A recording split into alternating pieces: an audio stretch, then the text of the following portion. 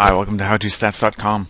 In this video I'm going to be giving a basic introduction to SPSS Syntax. I'm going to describe what it is, but I'm also going to describe some of the advantages to using SPSS Syntax.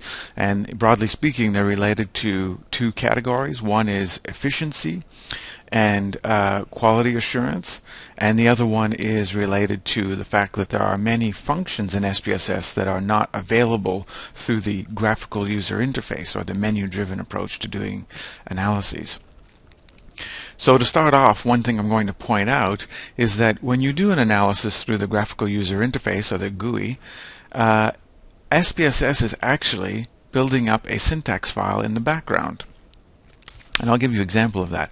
So this is a correlation matrix. I'm going to create through the bivariate correlations utility in the GUI.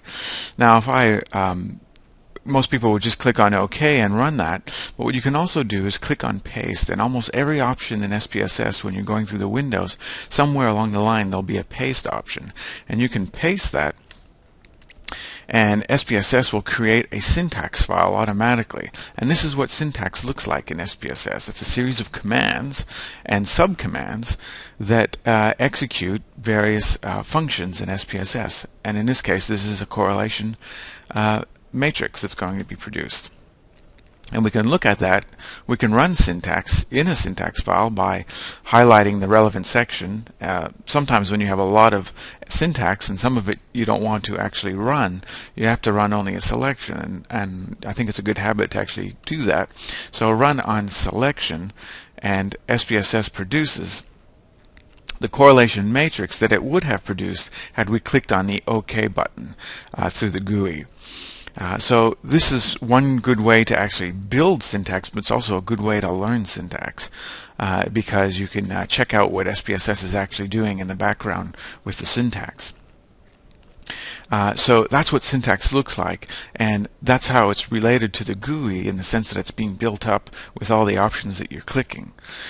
Now, the reason why, one of the main reasons or the advantages associated with syntax, and I'll speak first about the quality assurance element, is that sometimes when you run an analysis on a data set and you have output and you use those results for some reason, maybe a month or 2 or 3 later, you need to come back to this data set and you cannot for the life of you redo the analysis. Suppose you need to redo it in a slightly different way. Well, you can't even remember how you did it in the first instance. If you save the syntax file for these main analyses that you do, then you'll be able to replicate perfectly what you've done.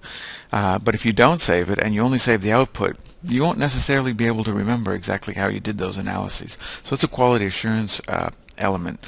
Now, another reason is that some analyses in SPSS GUI are a bit disappointing in the sense that you can't do it on several dependent variables. In general, in your model, ANOVA is a good example of that. There's only one dependent variable box here. I can't do it, unlike the other ANOVA option, going into compare means one-way ANOVA. There's a whole big box waiting for dependent variables, but you can't do that in GLM. And one reason you'd want to do it in GLM is that GLM ANOVA is the only way you can get the eta squared associated with the ANOVA. You can't get that through the other option. So if you wanted a whole bunch of eta squared with your 9 dependent variables, you'd have to do it over and over again by taking the dependent variable out and then putting it back in, taking it out, and then